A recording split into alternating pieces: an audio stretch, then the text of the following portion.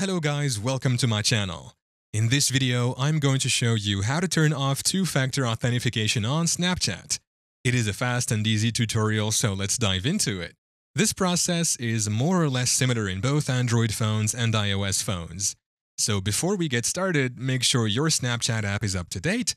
Android users can update the app on their Play Store, while iOS users can update the app in their App Store.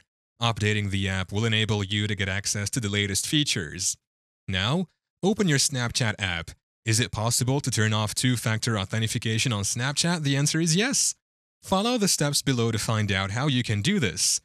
You will see the profile icon at the top left corner of this page. Tap to open it. Your profile page will open up. Here, tap the gear icon. On this page, you will immediately see the option two-factor authentication. Tap it. On this page, you will see that the SMS verification two-factor authentication is on. How do I turn this off?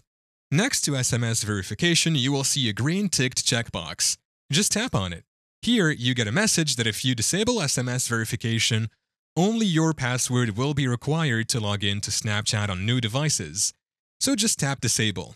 Just like that, the two-factor authentication on Snapchat will be turned off. Thank you for watching. If this video was helpful, please leave a like and subscribe to my channel for more videos like this. And click on that notification bell to never miss an update.